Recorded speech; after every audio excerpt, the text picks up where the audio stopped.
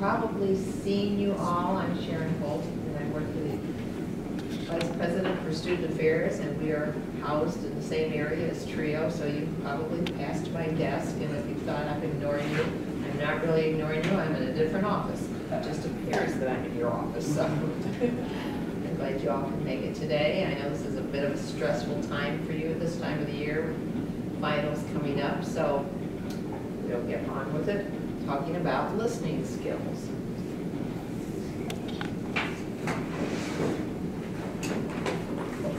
Listening is defined as hearing something with thoughtful attention. Now I know as I walk around the campus, I see a lot of students with their iPods stuck in their ears and they're off in another zone. And you may think of that as listening, but you're not really listening. After a while, that becomes somewhat of white noise. It's just something playing in your head or in your ears and in your head. But it's not, you're probably not really listening to that. Something like the television, after a while, sometimes it becomes white noise. It's just background noise. People talking can become background noise. I don't know how many of you have ever watched any of the Charlie Brown shows. When the adults come on, it's wong, wong, wong, wong, wong, which tells you Charlie Brown's probably not listening to that. So that's how some of us listen at times.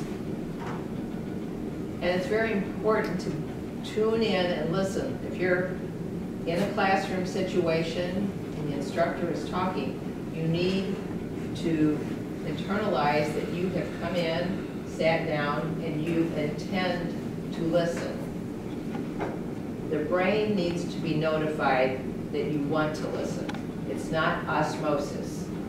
It's no different than you going home at night, getting into bed, and putting your textbook under the pillow and saying, I'm going to have this hit in my head tomorrow morning when I wake up. Right. You have to intend. You have to be paying attention. This cartoon tells us what a lot of people think about hearing and listening, that they are the same thing. They are not the same thing. Hearing is a physical thing. Listening is a mental attention. Why do we listen? Two main reasons is to accomplish tasks and to build relationships. You're always building relationships when you are in a conversation with someone. Sometimes we don't think of that. We're standing in the checkout line at the grocery store, and maybe you're just passing the time of day. The checker says, how are you? And you say, I'm fine, how are you? But you are building a relationship. If you notice, if you frequent the same store a lot, and you get a nice checker, a nice sales associate to work with you, you frequently will go back to that person. You will seek them out. You have built a relationship with them. When you go into class, your instructor, you are building a relationship with that instructor. When you ask your questions, when you speak to them before or after class, you set up a meeting with them, you are building a relationship. You have to do this to accomplish tasks. If you have a job and the boss says, now this is what I want you to do, and this is how I want you to do it, you're going to have to be listening. Otherwise, you may do it the way you think is correct, but that may not be the way your boss wants it done. So we have to listen to people in order to accomplish what it is we're doing. Sitting in a classroom situation, you need to be listening to the instructor. What format do they want that paper in? How many spaces between the lines? All of this you need to be listening to.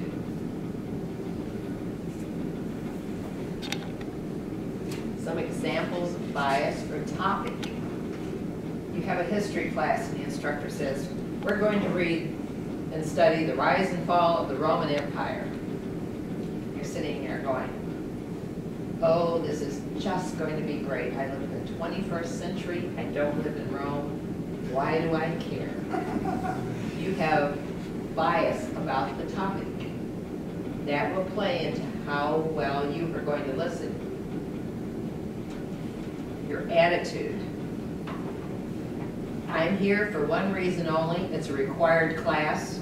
I just need to take it, get a decent grade, move on.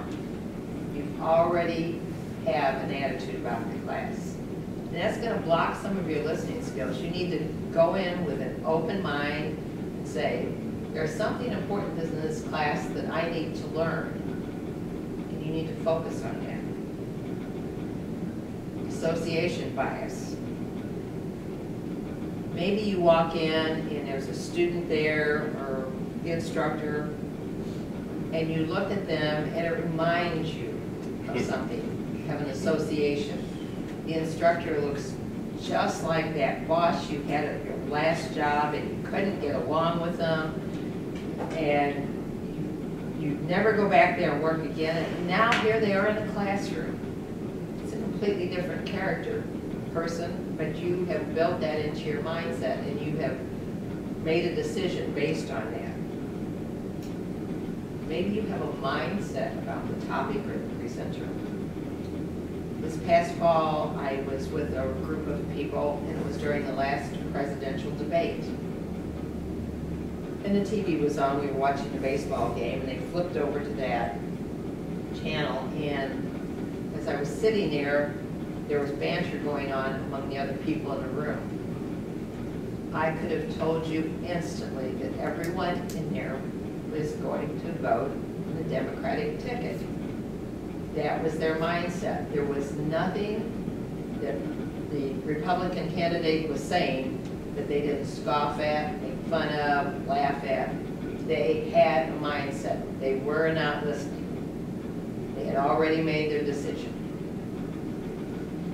And these can be real blocks to listening.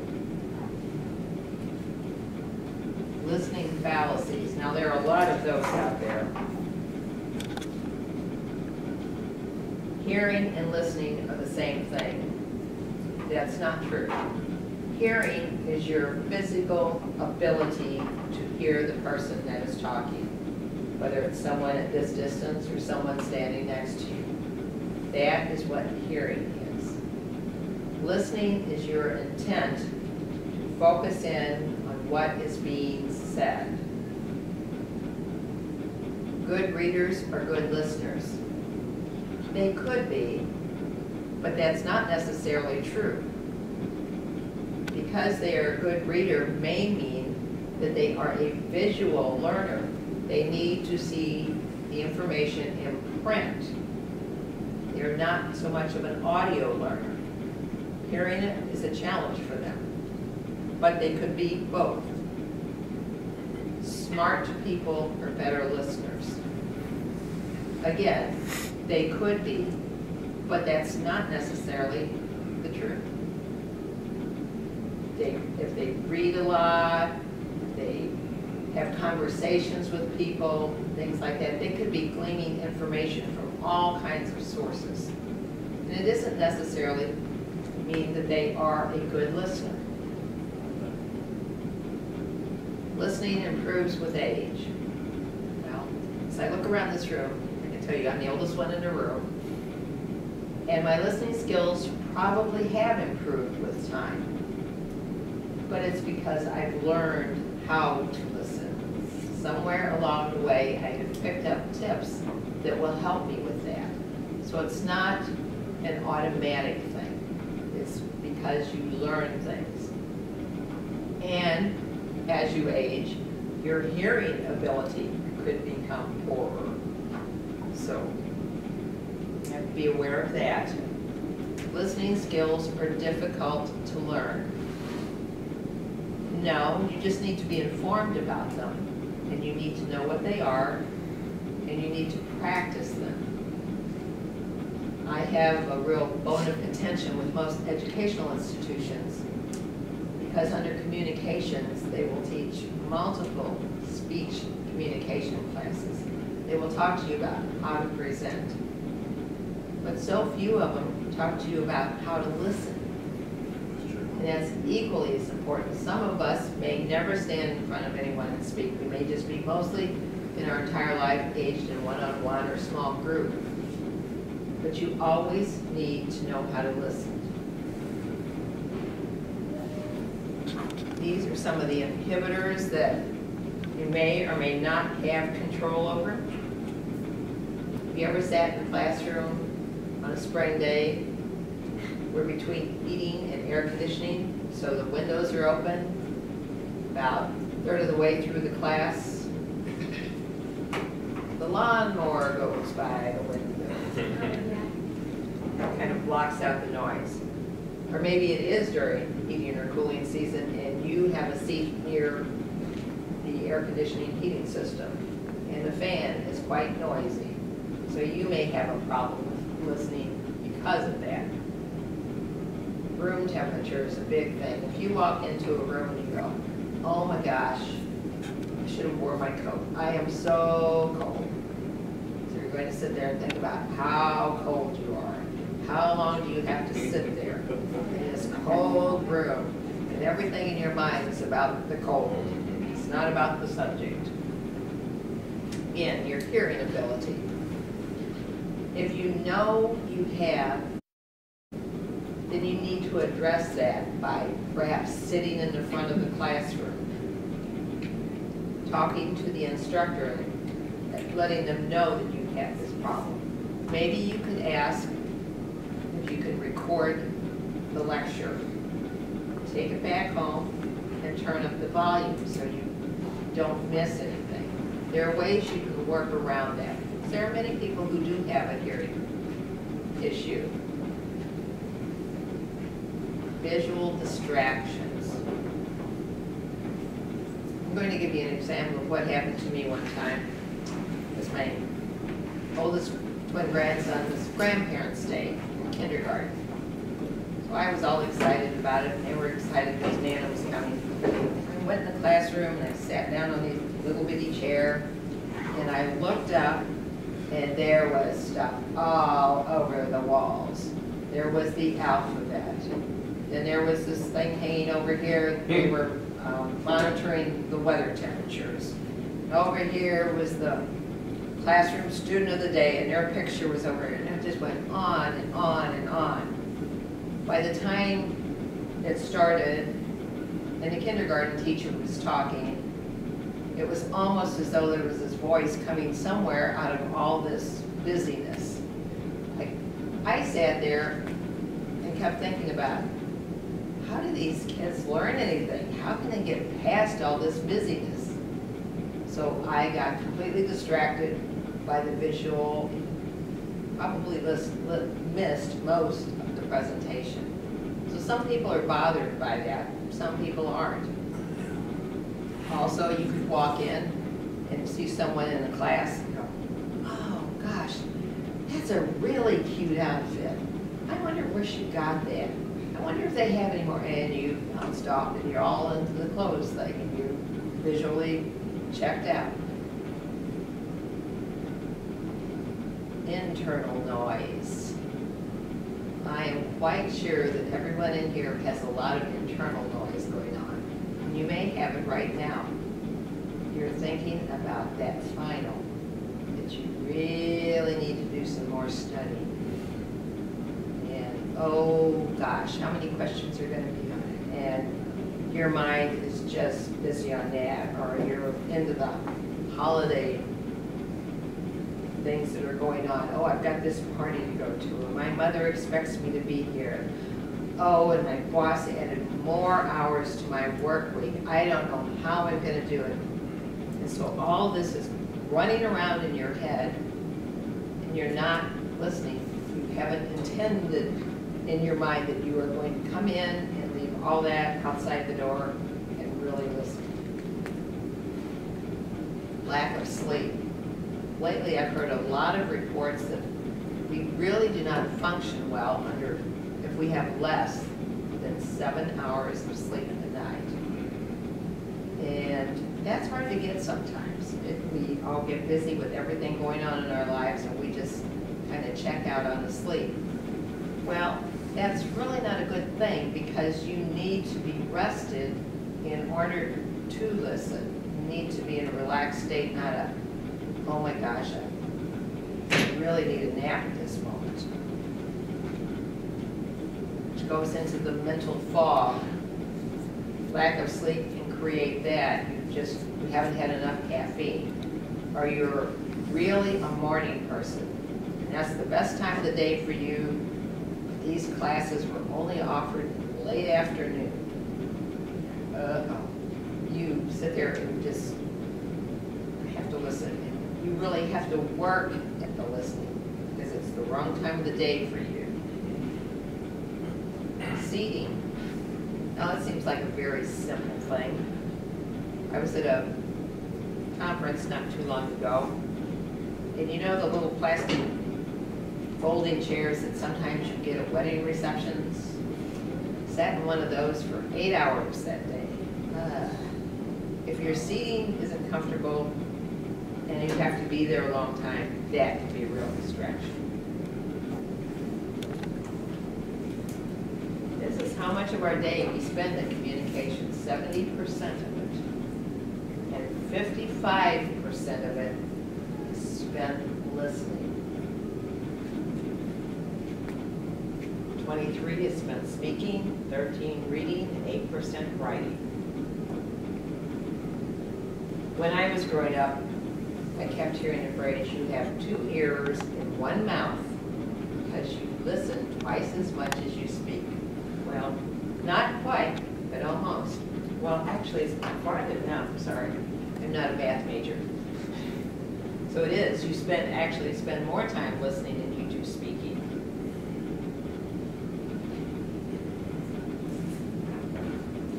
And when they talk about this, again, it's the actual listening. It's not the white noise that goes on.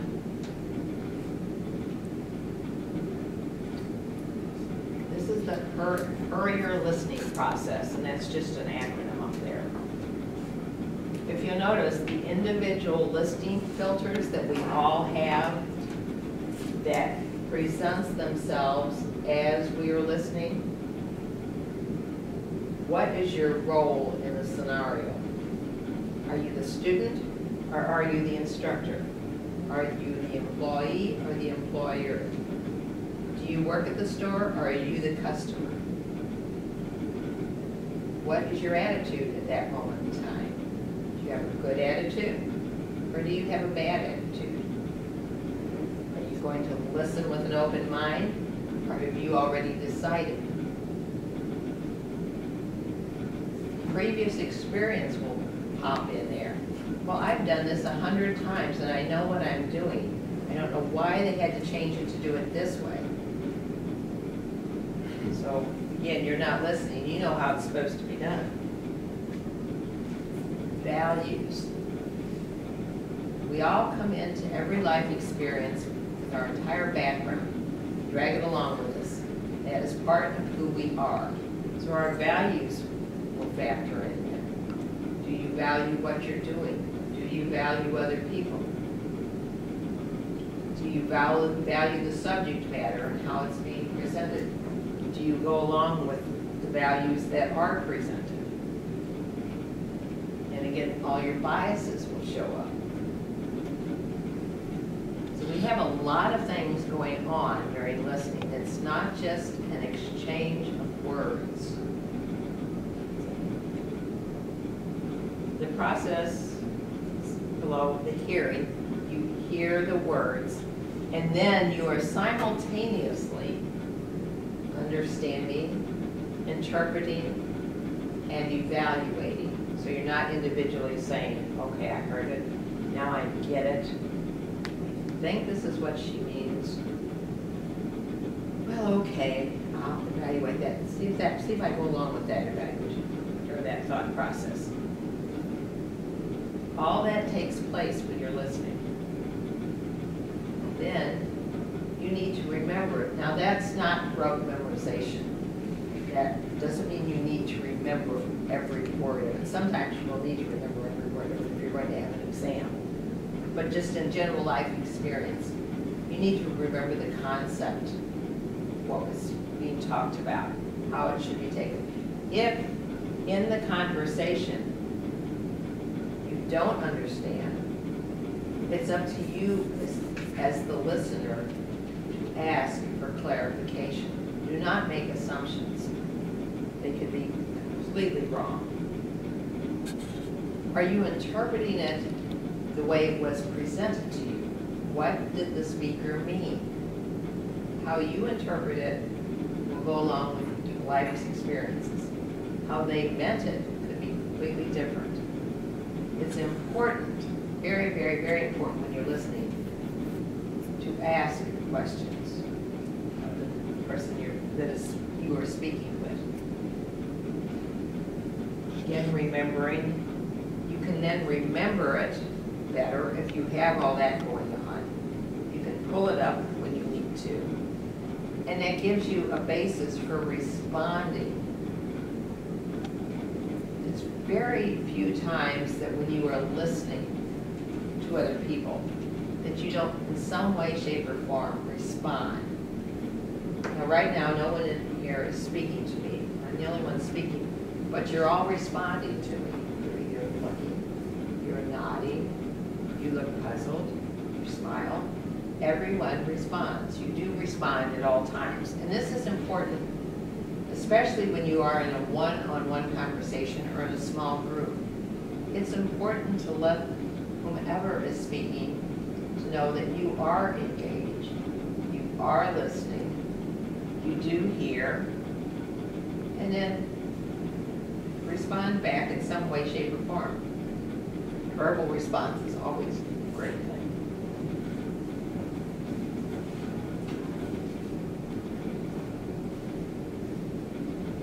Does anyone have any questions about this? Comments? Good, bad, indifferent? Yes. I've never seen this process before. I think when we were classes where study skills, where study skills were involved. And I've seen this as part of it. Yes. It is, because sometimes you just need something laid out in a formula like that, and it makes sense. To help you understand the process of that maybe aren't aware. Right, exactly. Listening skills are mostly based on awareness. What do you have to do? I was at a conference in November, and there was lots of studies on brains and that, and they had actually taken a person and somehow put them in one of these machines and watched their brain as they were intending to learn. They had to intend to learn. They couldn't just go in. So it's the same way with anything else with listening. You have to go in with the intention that you are going to listen to what is being said. And like I said, if you know about all these other things that are going on, the internal, external values, biases, you can make yourself more adept to listening. To say, okay, I'm going to shut that off. I can't worry about what my boss is saying to me this week because that's there and I'm here now and this is what's important. You almost have to be somewhat present in the moment. You can't have everything else going on in your mind. Passive versus active. Yes, oh, and that's another good point. There are passive and active listeners. I didn't have time, but I do this little thing where I have people listen to me and follow directions. And there are some, and I tell them they cannot ask questions. Well, some people get extremely frustrated. It's no different than tying their hands behind their back and duct taping their mouth. I mean, they need to be able to ask questions. That's how they learn. That's the active listener. The passive listener can just sit and listen and take notes, and they're fine with that. So you need to be aware if you are one or the other. I'm sure you have gone into classrooms and it's like, at least when I was a student, there was always this person in the classroom who was asking questions, and you were like, after a few classes you thought, and I can just hold back because they're going to ask that question. I've seen them do it too many times. And they're the active listener. That's how they learn. Once I heard this, it was kind of like, oh, I could cut them some slack. They weren't just trying to get the instructor off track or whatever. They really needed that to learn. These are my resources, and anybody ever wants to have them, I'm happy to share them with you. Just stop by my desk on your way to